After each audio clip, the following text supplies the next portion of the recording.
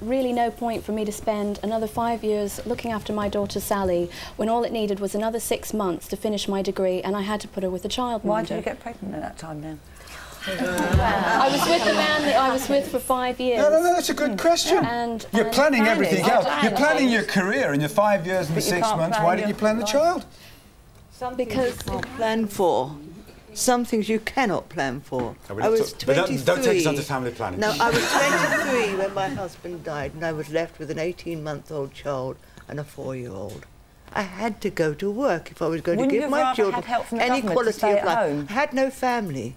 I'm saying, wouldn't you have rather been allowed to have a payment to stay at home? To stay home, but circumstances sometimes dictate otherwise. And you cannot generalise and say positively you should stay home, positively you're allowed to go to work. I don't condemn anybody that has to go to work to pay their bills. In 1999 we should have choice. Once a time. We're in a new century. We should have choice. You know, my mother didn't have any choice. She had 13 kids. Alison? We have choice. Ask any of the children that are looked after by a nanny who they would rather look after them, their nanny or their mum. My children had a baby minder and they adored her. Yeah, would they rather your baby minder be there than you? You just asked me to ask the children who were looked after by a nanny or a childminder, who would they prefer to have? I think I'm actually sitting alongside someone, aren't I? Well, I'd like to start off by saying I'm a working mother, and I agree entirely with Emma that everyone has a choice to work as they want, and this idea that mothers looking after their children at home is a real 50s ideal that is a very tiny little blip in history. So it's all going to change. It's a sort of and look what children are doing now. But I'll tell you, when I grew up, my mother is a doctor. My parents were doctors, and my mother was determined to work, which was unusual in those days, and she fought against prejudice against women working to do that. She hired a nanny who came with glowing references from the matron of a major teaching hospital. The woman was brilliant at running the house. Her friends envied her, having this amazing woman who ran the house. There were 6 children, 6 of us under 10, and my mother worked partly at home, and nobody thought that that people were sadistic towards children. But this woman hit us with hairbrushes, coat hangers, pokers. She held our heads under the water when she was washing our hair. She told me I had leukemia and was going to die within 5 years, and my parents wouldn't tell me because they were doctors and they knew they didn't want me to be upset for my last years of my life. She told my brother he had an enlarged spleen. She told my sister she had the hernia in her groin was cancer. She woke my 8-year-old brother up in the middle of the night to tell him that the police had come to arrest him for being so naughty. And her name wasn't Miss Smith, was it? She wasn't. And I'll tell you, I tried to tell my mother at an early age, but it's very frightening to tell on an adult, and to be believed. And well, I was afraid of the repercussions. Yeah. This woman was very violent. And may I just? Yes,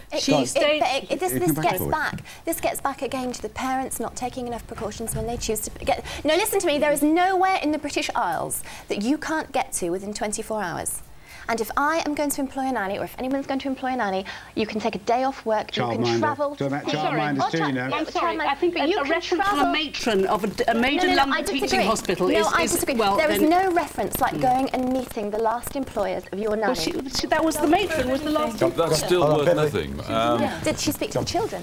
At the end of the day, if you're going to go to somebody's house and travel through the UK and vet the house and vet the family and vet everything else, if they have psychological problems, if they are disturbed, you'll still never find out. So should you put them with a stranger? You can't generalise. As far as I am concerned, as far as my family are concerned, we had a nanny, and we had the need to have a nanny for a short period of time during the course of the day, and it suited our needs. We had some superb nannies. We had one bad apple.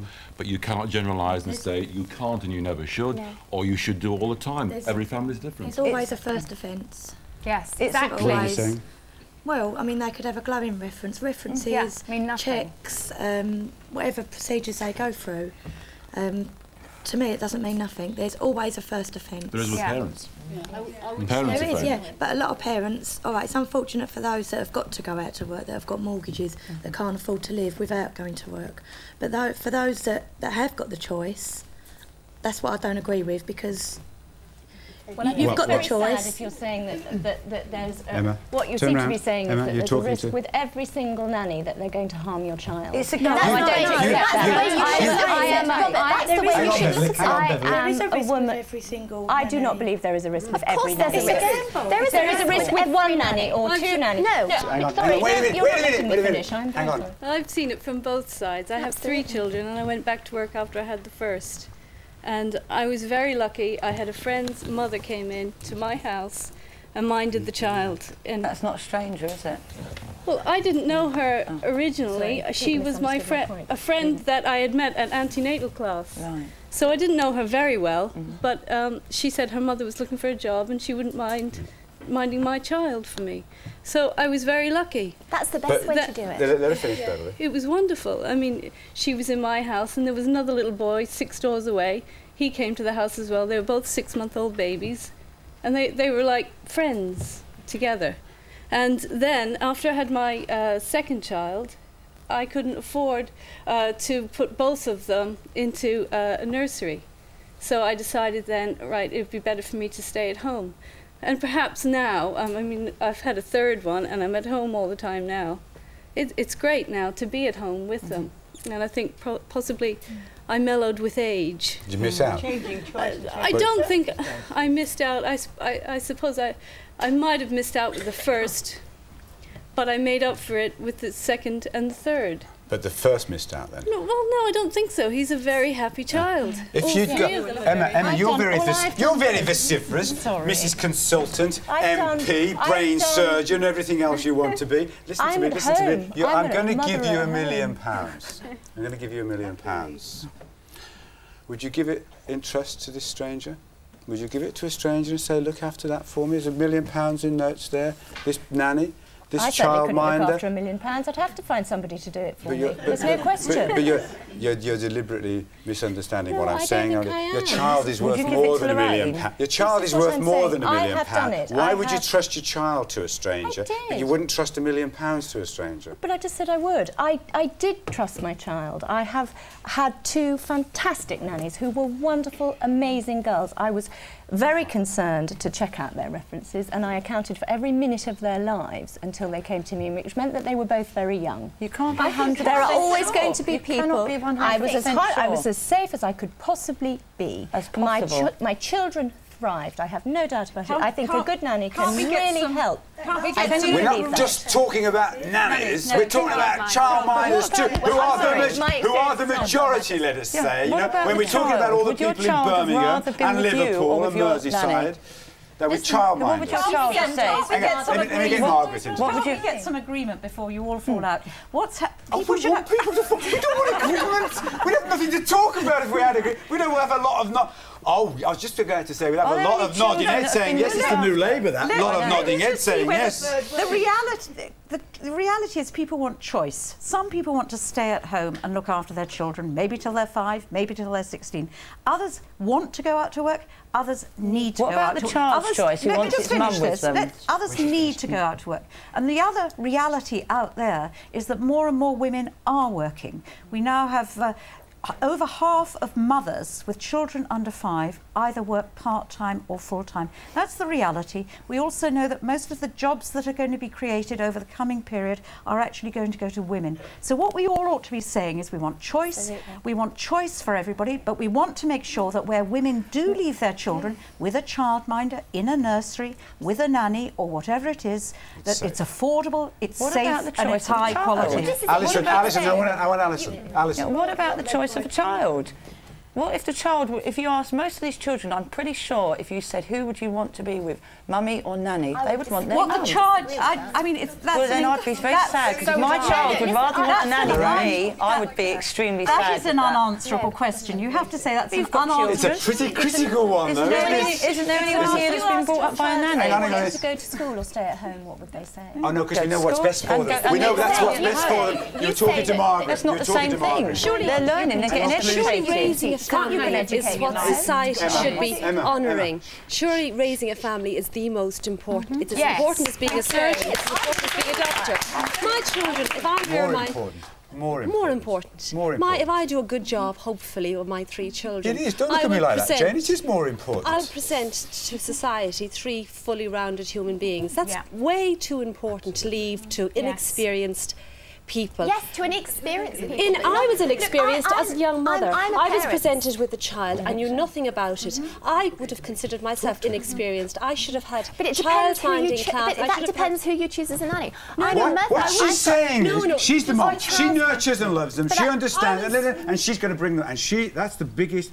It is. It's the most important. Hang on, Beverly, listen to her, please. It's the most important job in the world, and she's bringing up and producing these 3 well-rounded people, more important than any other job. Absolutely, right? Why would you then want to entrust these precious things in the hands of somebody else who can't have the same love, the same sustenance, the same care? You're wrong when you say that. Because I'm a mother. I've got a 22-year-old son and I've got a 15-year-old daughter. And when they grew up, I wanted to work for children. Did you say? 22-year-old son who now lives in Australia. He's a very well-rounded person. He emigrated to Australia when he was 18.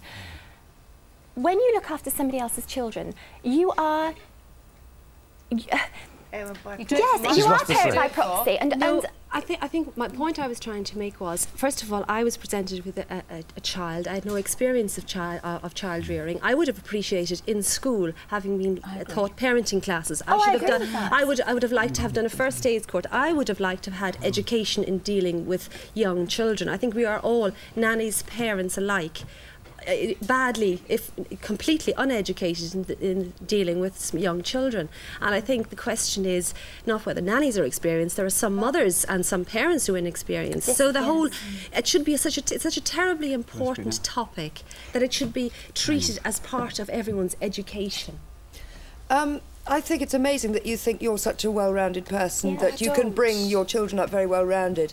I have now, having had a very bad experience, which I will talk about later, a wonderful nanny who complements my personality and gives my children the calmness that I would love them to have to make them into well-rounded people. I have to work, but so I've chosen somebody who can give them a little bit of something my husband and I don't have. We're both creative people. We want a little bit of peace in the house. That's going to help them in life.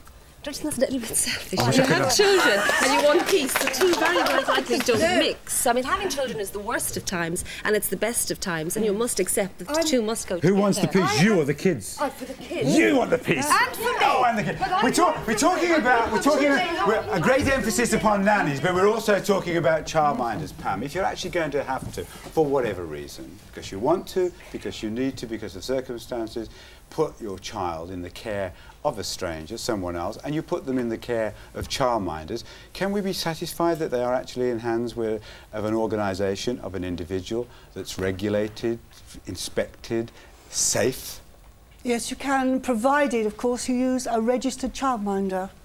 And we have the Children Act 1989, which sets guidelines and standards to protect children. The whole point of that act is that the welfare of the child is paramount.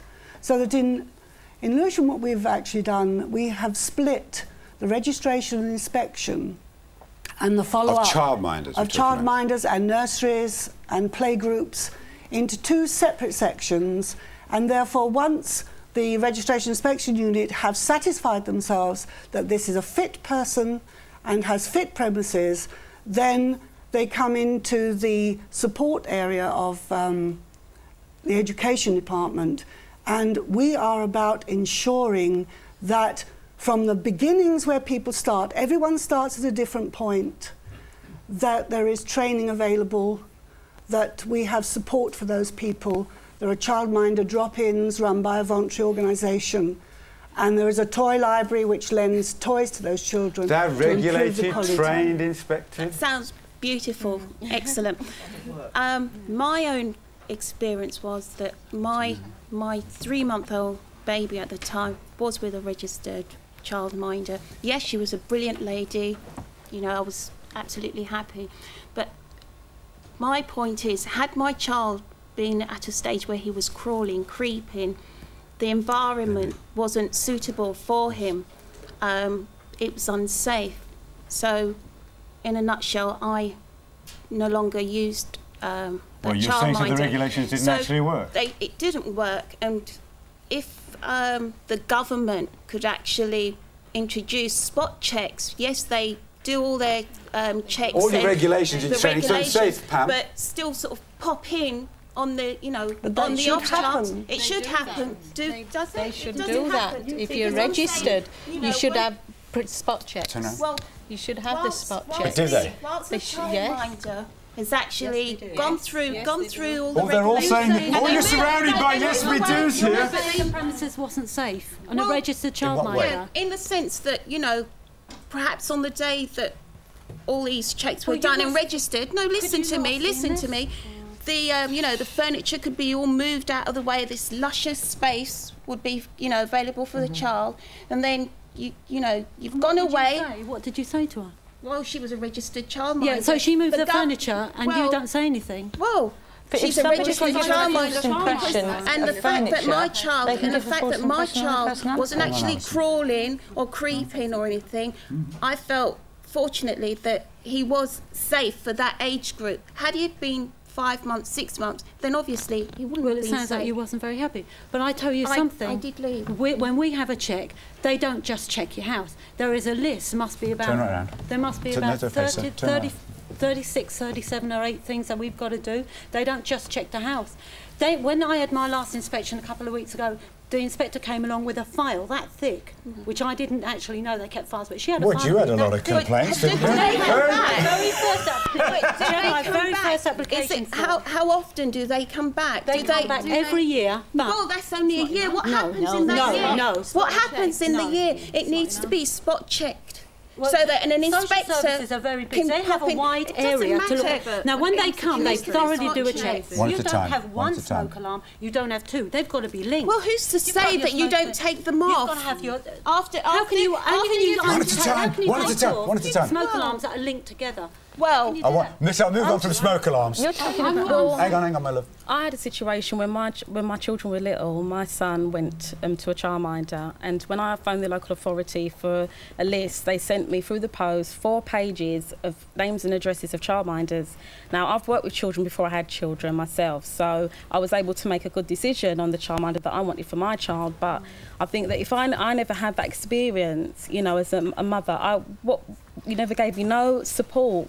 Just this list through the post, and some of the childminders, they weren't even working anymore as childminders. What about the childminders you went to? Well, the childminder, I was very fortunate that I got a good childminder, but like I said, because of the experience I've had of working with children before I had my own, gave me a good judgment. But you know what? If I never had that, I'd like to advise people on how they find a childminder. They contact social services. They're sent a list. Now, a couple of times this happened to me, but unfortunately I didn't have the spaces.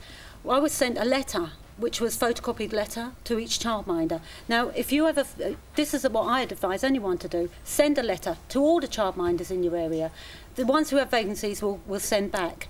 But you're why do you visit? Why do you send it? Why don't you just go around and visit? Because there's so many. You know, it's like Beverly was saying. Was it Beverly with the car? If you were going around to buy a car, you go through all the newspapers, you spend days at it, you go and visit the different car showroom, you road test them, don't you? You do all that. Right. Well, if you're doing that, why don't you go around every single childminder, inspect them? They should do.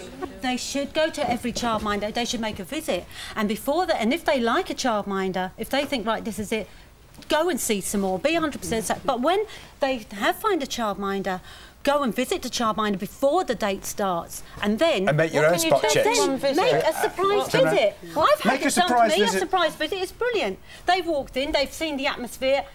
You had no idea they're calling around. A woman phoned me a couple of years ago. 20 minutes later, she's on my doorstep. I had kids tearing all over the place after school. She walked in, she said, I really like it here. I'm really happy. And she said... She might have got you on a good day. No. You know, every day's a good day. It's a gamble. I just can't believe they're taking a gamble. I just want to pose a question to these 2 ladies. When you found that you wasn't satisfied with that childminder, was there anything that you did about it? It wasn't that I wasn't satisfied. No, one. Yeah, just one. No, I was facing redundancy from work, So I took the redundancy and I stayed at home. So you never ever reported that to the registration unit? No. Because the thing is, unless we rely on parents to report things, because unless those things are reported, the registration unit can't do anything, and the next parent's going to come along and face the same problem as you. And social services. Should there be more training? Should there be more training? How can you train people? Well, first aid. That's a very important thing. They get into some first aid certificates through the St John's. They put on courses through different local colleges. Childminders are encouraged to do extra training in different aspects of child. What about their morals? They're encouraged. Values? How do you check those? Oh, hang on. That's a new one. How about their morals and their values? I could be putting my child with somebody that might have racist view, just little comments that I know nothing about all day long, but they are going to be influencing my child in a way that I wouldn't like all day, and I could maybe not even know about it. Yeah. Well, it's the parents should liaison closely with the childminder. Values. And it might be too late. I might find it 6 months down the road and think, oh, I don't like this person now, but it's too late. Oh, my child's been with them 6 months. Are we doing enough to regulate childmind? And then, if we're talking, I mean, the whole emphasis has been in the press on nannies because of the well-publicised abuses. But in fact, the majority of people who put their children into care, childcare, are using childminder. The lady round the corner who runs it in her own home, who's regulated, registered by the local authority, regulated. Do we actually impose a stringent enough standards upon these people in terms of their training, their safety, their morals and their values? Absolutely. I couldn't agree more, Robert, that actually childminders, I think, are a key part of the childcare infrastructure, and we do put a lot into them. We have strengthened the registration and regulation, and in fact we just sent out new guidelines because there was a horrible case, if you remember, recently in Norfolk with a childminder who had gone through the registration process and she still abused the child. It's easy to get registered. Hang on, let me go on with the other just things on the registration first, isn't it? I mean, perhaps I'm out of date. I'm just going back on my memory of 10, 12 years ago when I was a member of Parliament, but I thought it was easy. Anybody could be registered as long as you had the basic amenities. You're not registering the person, you're registering the facilities. As long as they've got enough lavatories per child. Now it's not. Let me go through. It is much tougher. You've got to do a much tougher check on the individual. We're establishing what we call... What do you check on the individual? Well, health checks, police checks, identity checks, past experience checks, those sort of things. We're establishing the Criminal Records Agency, which will bring together both the police records and the records held by schools and social services departments. Oh, no, that's important. What does the police check tell you? Police check? Most people aren't going to have all of those three checks, if you listen, just listen and I'll tell you, if all those three checks, including health and education, will tell you not just whether the person's got a record, but whether in the view of social services and education authorities, they're suitable to work with a child. They won't know. Can I just go on to training, because I think training is important, and I think it's an area which has been neglected for too long, and it's one we're trying to address. We're establishing what I call a climbing frame of qualifications, which means that you don't just do the health and safety type things. You do things about how best to care for the child, child development, how to play with the child, and we are encouraging greatly, I think, childminders to work to do more training. And then the final thing, Robert, I want to come back to: no system is fail-safe. What we can do is provide the best. You rely upon the parent. You rely upon the members of the awkward squad. So let me tell you what Alison and Lorraine, who will go there and say, what are your values? Absolutely, and I agree entirely. As a mum myself, you're given you a bundle of joy and you haven't a clue, however well educated you are when you start off with your first child. And so what we're doing there, I mean, you could ring in today to the internet on the DFE and you'd get guidance as a parent. DFE? Sorry, the Department of Education, and you would get guidance on the sort of questions and the sort of checks you're doing. And by spring, by April, we'll have a guidance out for all parents just to help them. And it's not just recruiting, it's not just employing the nanny or the childminder or going to the playgroup. It's actually being vigilant all the time when you've got that person. Look, because you as the mum and the dad, we're not talking about dads this morning, we ought to be, both the mums and the dads. Oh, we've got a dad here. We've had a dad there as part of it. We're talking about putting your child with a stranger. Can you check on that stranger? Can you tell that the stranger is somebody who has the morals and the values that are acceptable to somebody like Alison, but they also have the training and the experience and the facilities that will ensure your child is in a safe, loving, perhaps too, environment? What if, instead of putting your child with a childminder, you're actually bringing that stranger into your own home? Jane, you refused to take on to your agency Louise Sullivan. Why? Louise Sullivan contacted our agency at the end of '97 looking for a job as a residential London nanny. We asked her the usual questions we ask over a telephone interview. Previous experience, current experience, a recognised childcare diploma, first aid certificate, references which are available to be checked or to be got. Did she drive? Terribly useful for a London nanny. And she met all criteria on that initial thing. So an appointment was made, she came along and had an interview with the consultant who's going to be looking after her, who just happened to be our manager, who was herself in her 40s. Her nanny, her daughter herself was an NEB nanny. So had some insight and also worked for me for a couple of years. And all my consultants, have very strong grounding in assessing the individual's needs. It's terribly important to match the right nanny to the right client. If a nanny's in the wrong environment, she's not going to flourish. So why did you... This girl, she hadn't been in the country very long, which is not a huge problem. We do deal with Antipodean nannies who come over and they may be doing for 1 month, 6 months or a year, depending on their visa, etc. This girl had a long-term permission to work here for 4 years. So that was a legal situation. She was very quiet. She was quite an introverted girl. She didn't have very much confidence. We like to have quite punchy nannies. We like nannies who are quite strong. It's an unfortunate expression in these circumstances. I know. I thought you might pick up on that, Robert. But, you know, nannies who have nice, strong personality, who look as though they can be autonomous and organised and responsible and self-sufficient and all those sorts of words, who are going to give the children a safe environment and also fit in with London. London environment is very, so why did you reject very her? different. Why did you reject her? She was rejected because she didn't give us a good feeling in the agency. So you had a gut feeling of something wrong. And you got that one right. Do agencies if I might just say, she wanted to work as a sole charge, looking after a baby. And it's very, very different to being in a family home where mother's around, older children, she's supervised, she's part of a lively environment. On your own with a baby, it's very, very isolating. It is very lonely if you have no other friends, extended family, etc. You got that, yeah. You got. Well, it sounds here we're making a kind of plea mitigation for nannies. What a terrible life they had. But you got that one right. Do the agencies actually impose? She wanted only sole charge. Okay, but do you impose a stringent enough? Are you stringent in your investigations? I think so, but you can't legislate over the unique, the freak. They don't always get it right, do they? No. They don't actually. What I'd like, what I would like to see, and it's something which the government may want to consider themselves, is that whilst it couldn't be mandatory, it would be nice to see as part of somebody's CV psychological testing or assessment.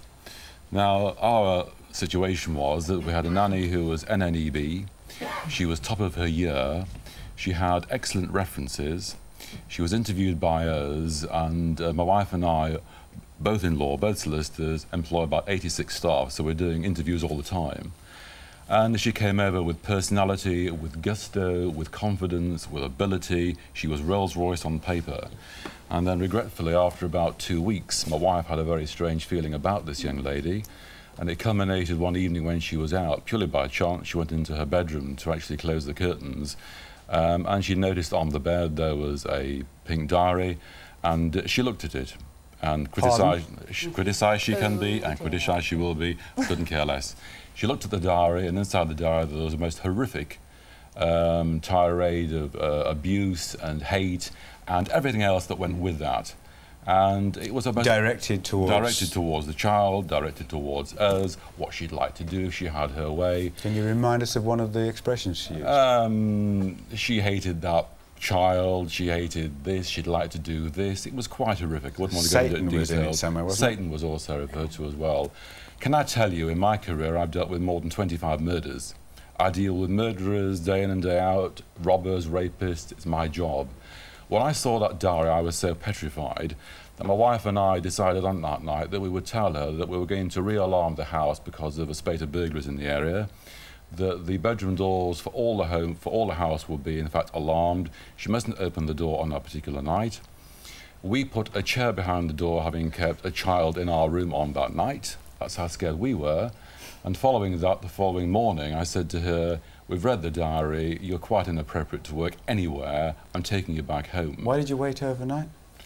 Why go to all that trouble with the doors? Just say, sorry, go. Because I'm a human being. It was dark and she was a girl. And you dealt with murderers and you kept her in overnight. I'm still a human being. You're still a human being. Jane, it's a bit worrying. Robert, did you tell anybody? Did you tell anybody? I told the agency, my wife and I told the agency and wrote to the agency and said, you've got a problem on your hands with this young lady. Right. That lady was saying down there about all the checks they go through and the guidelines and everything else. It doesn't matter what checks you can go through, it doesn't reflect on the person's personality. Cheryl? Cheryl? Yes. Well, you had a problem too, didn't you? I did have a very big problem because I took in a nanny when my daughter was born. She'll be 24 actually, and after 6 weeks we found out the nanny had battered her. She had a massive brain hemorrhage and is to this day severely brain damaged. Now this nanny was a fully trained nanny. I took her in because I was going to be working from home. I hadn't started working again after the pregnancy and it did still happen. I really would like to see the government bring in a nanny register. I believe it's imperative, not because one could stop anybody doing something, but perhaps one could stop them working again with children. This is what I would like to see, and Playpen would like to see as well. Cheryl, I've met Cheryl a number of times, and it's a tragic story. And we do need to regulate nannies. You know, we've got it right on childminders. We haven't got it right on nannies. I think a national nanny register just wouldn't work, and it would give you a false sense of security. Who's a nanny? What happens in a situation where the employer and the nanny don't get on? The nanny leaves, the employer complains, and a nanny is knocked off the register unfairly. What happens in a terrible situation? Now, that gentleman did ring the agency. Yes, this is what I did too. But not all do. Often they have a bad experience, the nanny leaves, and all they're pleased to have got rid of the nanny, and they don't tell anybody. We think it's too difficult to provide a national register which would be accurate, up to date, and give you the security you want. Which is why we're going for this down this avenue of, in the first instance, on a voluntary basis, getting the agencies to agree to sort of be registered under a kite mark system. Okay, I want Emma first. I'll come back. You've got plenty of time. I think I would just like to say, and I have given this really quite a lot of thought, that kite marks, regulation of agencies, I'm sure your agency is beautifully well run. Were regulated until the last government took away our regulation. Absolutely. These things are to be welcomed. However, I would say that, and as somebody who's employed a nanny via, in fact, in one instance, an advertisement, and in one instance, if I could just finish on this subject, sorry, and in another instance through agencies, and I went to many agencies, and I found some to be very good and some to be absolutely shockingly, appallingly bad. What was the problem you had? Didn't check references, they didn't pass them on, they encouraged girls to lie in interview. I can't tell you a catalogue. Or they don't give me an example. An example of a girl who's encouraged to lie. She sent to me for interview, and I've told the agency I would like somebody who was prepared to commit to be with the family for a year. I want somebody to become very involved. And during the course of the interview, she said to me, well, actually, I only want to stay for 5 months, but the agent told me I wouldn't get the job. Yes, that happens all the time. If I said that. I want someone else, Cheryl. This is nothing compared to your experience. I think what you're doing, what you outlined earlier, talking to Margaret, is a very good start. I think that one thing I think is interesting, that the people we have here, the experience that happened to me, the nanny that I employed that was on a recommendation from a pillar of the church in the village, and who came to me with false references, educate the parents that you cannot even take a recommendation. You must. It is your responsibility. The nanny stole our car uninsured and abducted our child for a day. She's actually, I mean, this is what I want to stress, is that this is a one-off situation. But you say abducted your child. What do you mean you didn't know? Just took off. And she took off. Abducted means without your knowledge or consent. Without our knowledge or consent, particularly consent. Took off. We still don't know where. This girl has been diagnosed with a psychopathic illness. They are terribly clever. I trusted my instincts, rather like the Beverly Alec case, where all those mothers made her godmother. You know, these people are very, very clever. I mean, I do. Lorraine, why are you looking like that? I'll come back to you, Lorraine. I was going to say, this is just the one job in the world, but it doesn't matter how many qualifications you've got, how many pieces of paper you've got. The only qualification for looking after a child is the fact that you love them and you know them. Not for 5 minutes or 5 days. I'm talking about 20 years, not for 5. I can't believe you're. I am in a very privileged position insofar as I have. Well, first of all, I have to work. That's not terribly privileged. Have to work? But I have to work. What to pay your bills or to go to I need to work. I need to work. You're just going to have to accept that. I'm not going to give you a financial history of my family. I actually have to work, but I'm in the home. I'm very lucky. It's a rare position. You're saying it's a one-off. There's 3 in this room we've heard of 10 minutes. One there, one there, one there. But I think in this day and age, for you to come here and say that the whole world is wrong, I'm sorry. It's not, but I'm talking about my child, and I'm not prepared to take any chances. I give them the best, and I give them me. I don't give them second best. Do you have respite from your direct family living near you? I mean, is your mother nearby? Respite? Yeah. Why does she need respite? I don't think. Why do you need respite? I don't think. Hang on, after the. How many of you want respite? Do you get the chance of respite? All the people on the estates outside of Liverpool, their mothers, they're dealing with the kids. 5 kids. They haven't got a nanny. They can't afford a nanny. No, I think that we ought to here to address all these lovely, lonely old women in this, whose husbands have died or are sitting in their house watching telly all day. Why do they want to start looking after kids? They want to lead their own lives. Getting the community back together. Why they want to lead their own lives? Start helping. I mean, you know what you're doing? You know what you're doing, though? You're passing the buck again. You're passing the buck. You're saying, I have to work, need to work. You're saying now you're saying, OK, don't give it to the nanny, but there's all these old, lonely people. Where are all these old, lonely people? I think that community, everybody's sitting in front of their television on their own. Mine's just the government's idea to pay these grannies. I think it's an extremely... I'm not sure. Are you a granny yet, Margaret? Are you a granny? OK, there's a lonely old person. She's called the Minister for Women, for Children. Should we? OK, no, here she is. There's your lonely old granny. She's called Margaret Hodge, and she's a minister. She would throttle you if you suggested she's got to go be paid by the government to look after your kids. I'm not bringing the government into this. But you just asked let's get a community together where some of these people who are very lonely are helping out some of these people who are struggling, single mothers, who can come in, they can have a cup of tea together. Let Margaret very quickly, Margaret. We want to encourage community, we want to encourage strengthening communities, we want to encourage choice, and I do think there's something wrong in saying that women who don't look after their children all their time don't love them. I think they do. I did. I've got 4 kids. Nobody suggests you don't love them. Phyllis! You're not a lonely old woman, are you? No, that we're not going to pay, but you have been a nanny for a long period of time. How old are you, Phyllis? 91. And how long? And you've looked after how many children in all that time? Well, I've had 3 long-term families, and, goodness knows how many others. As when I retired, I was still active. And you're still looking after a 3-year-old now, aren't you? Yeah, I'm trying to, yes. Do you cope? He's a dear little boy. He's Victoria's. This is my last baby. You looked after Victoria? Yes. And now you're looking after Victoria's son? I'm trying to help her. I can't do everything for her. You do your best? I do my best. There's millions She rings me up and asks my advice. Oh, Victoria does? Victoria does. And what do you say to her? Give that advice. There's millions of young women watching. Some of them want this respite that our friend there who's creative and says she needs to work once. What kind of general advice would you give to mothers about bringing up their children? What kind of advice? Well, really and truly, it just boils down to plain common sense. Oh, well, there you are. And you don't have to go to university to get that. We're all supposed to be born with it. Use your common sense. Take care of your kids and yourselves.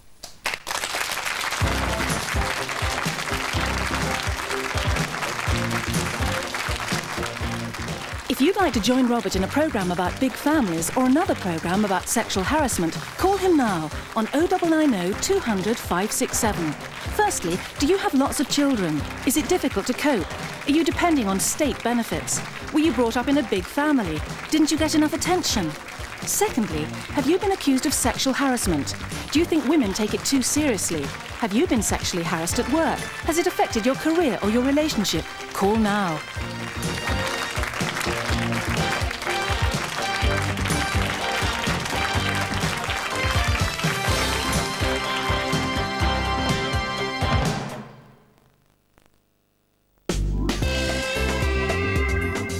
Will there be wedding bells for Charles and Camilla, and should Glenn Hoddle resign?